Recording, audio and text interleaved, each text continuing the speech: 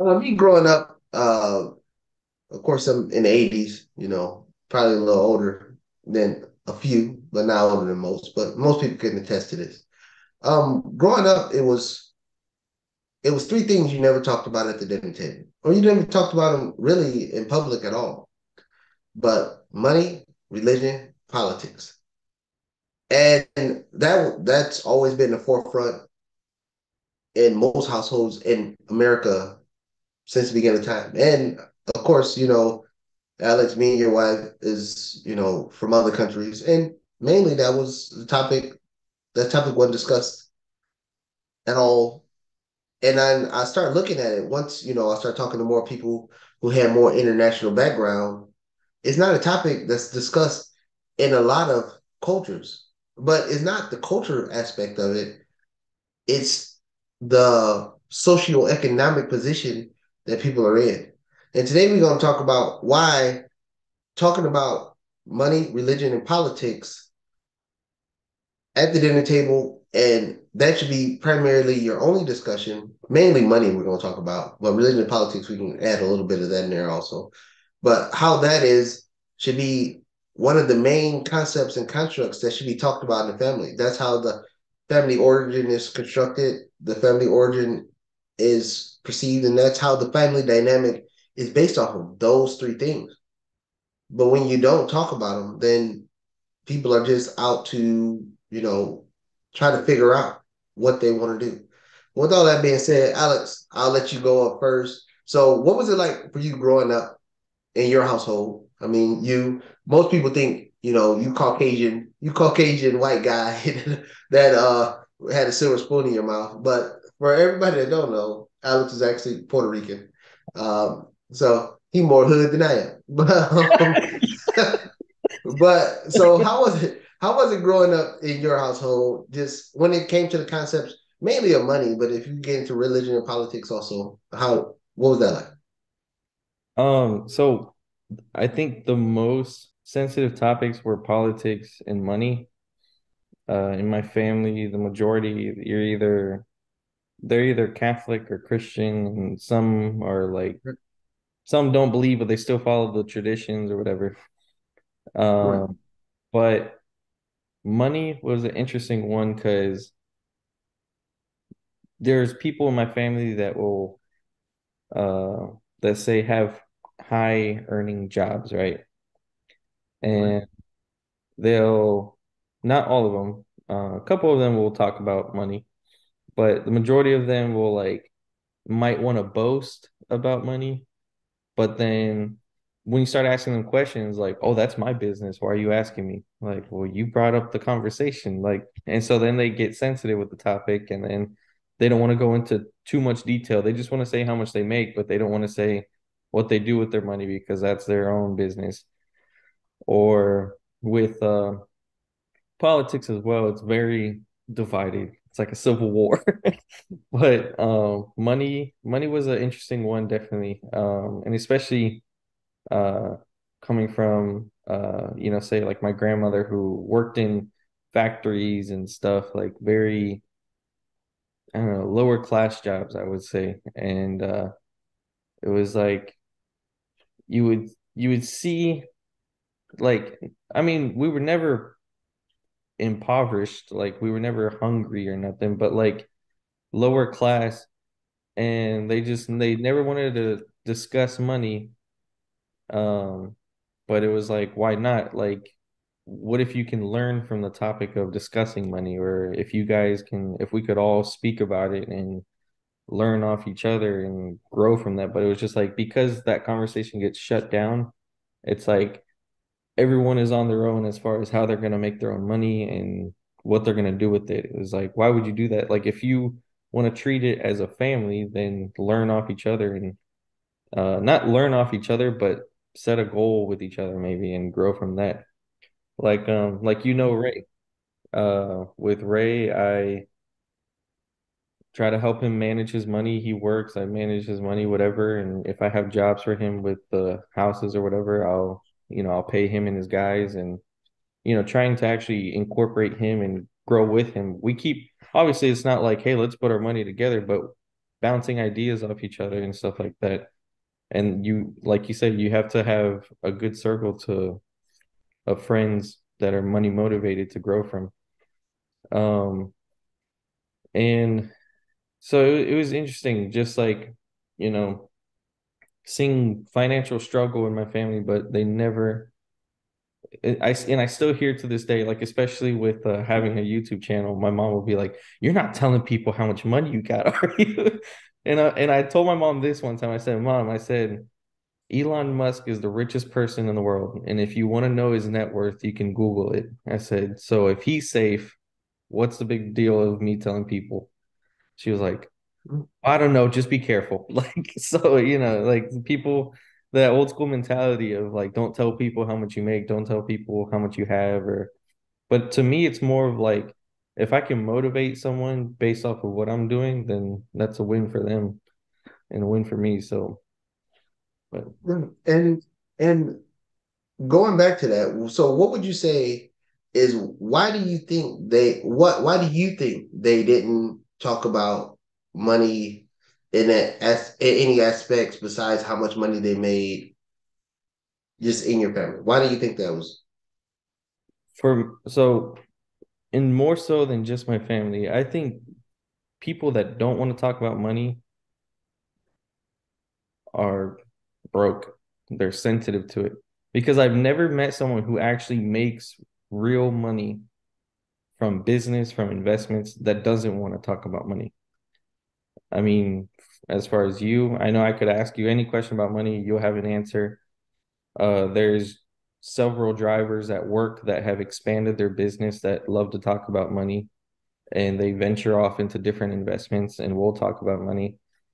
Um, Different managers, like there's one manager at work where he has his own trucking business and he'll talk about money. So it's like I've never met someone that actually has money and they don't want to discuss it because that's their motivation day to day, is how to grow more and more. So for my family, and I think for most people in that aspect, it's just because money to them is just used to pay bills, and then don't think about it till the next paycheck. And they, to them, it's a sensitive topic. Yeah, I mean, mine is and this is what I believe when let's talk about money, religion, and politics. This is the reason why I believe, especially in the lower, I mean, in the middle class and the lower class of people don't want to talk about money. All right, so FYI, in my house, money, religion, politics, that's majority of what we talk about. I mean, of course, me and my wife, we together in business. So we talk about that on an everyday basis. We talk about household finances. We talk to our son, who's only 9 years old, about finances every day because I want him to be educated and have the aptitude to understand what money is at a young age. I'm not sending my kid out to go to school from 0 to 18 years old and then the world tell him he an adult and he don't even learn how to balance a checkbook, learn how to know what mortgage payments is, know what interest rates is, know what a home loan is. I'm not letting that happen. I'm not here to let the world raise my kid. And then that is the thing. But the reason why I believe that they don't talk about it is because they know they have a limited aptitude and they don't want somebody to question them and they don't have the answer. So, dad sits there and nobody question me, and they don't have the aptitude to understand it. Because, these kids, especially now, they see stuff on social media and all that. And then they want to ask questions. Well, you said this, but they saying this. But they don't have the aptitude to have those detailed conversations. They don't when it comes to money, religion, or politics.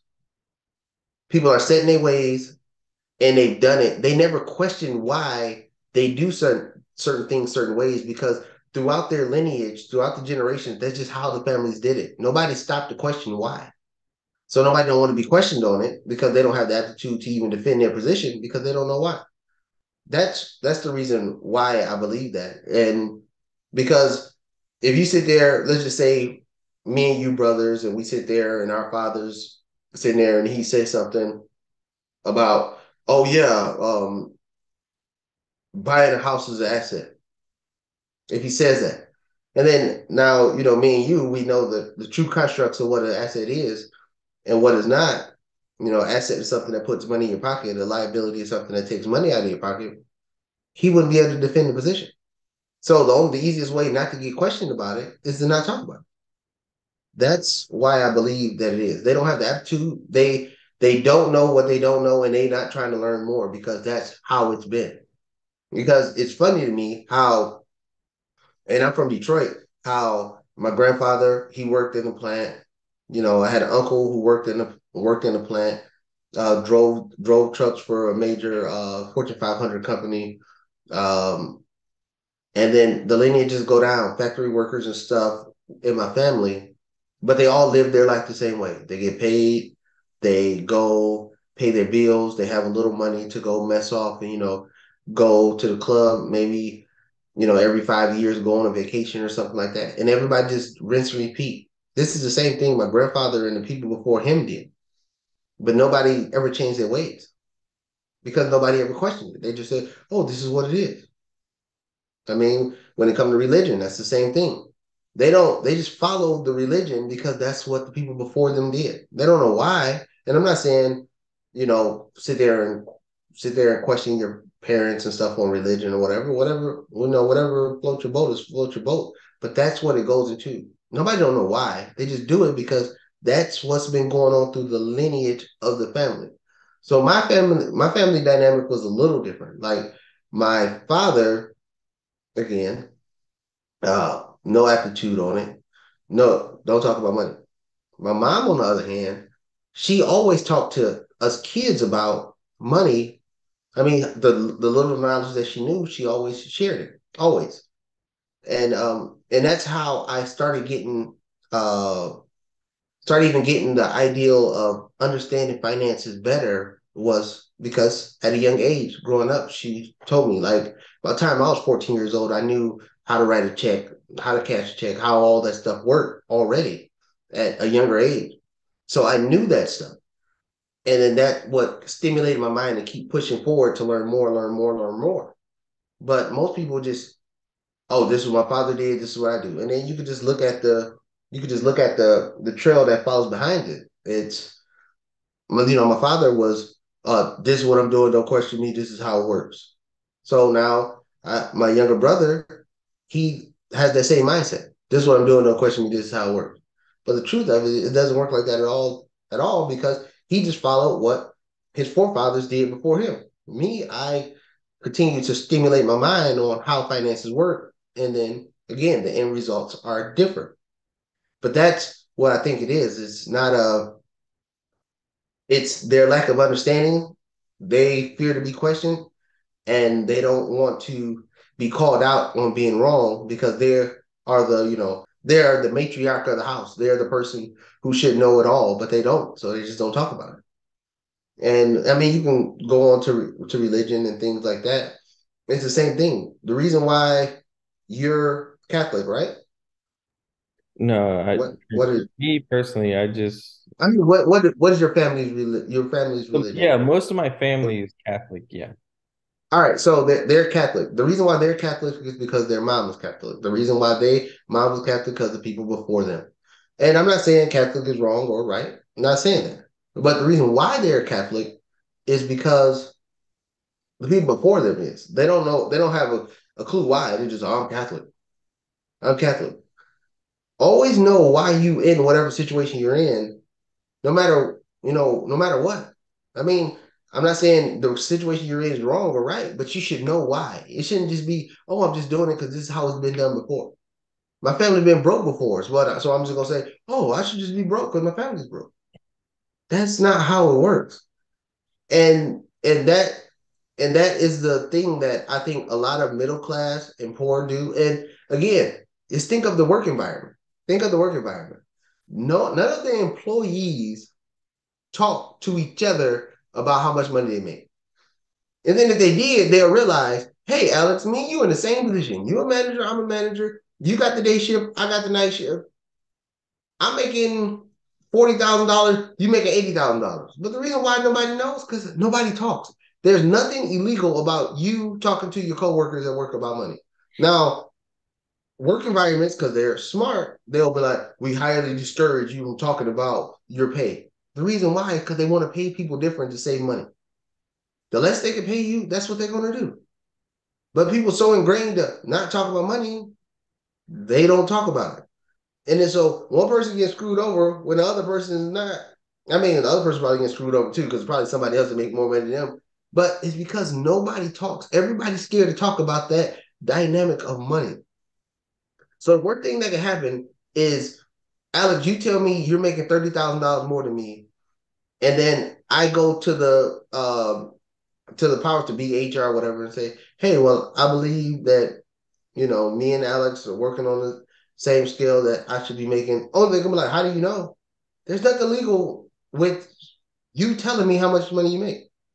But that's how the work environment has confused people to make them believe that, oh, no, it's illegal to talk about it, which is not. It's 100% legal.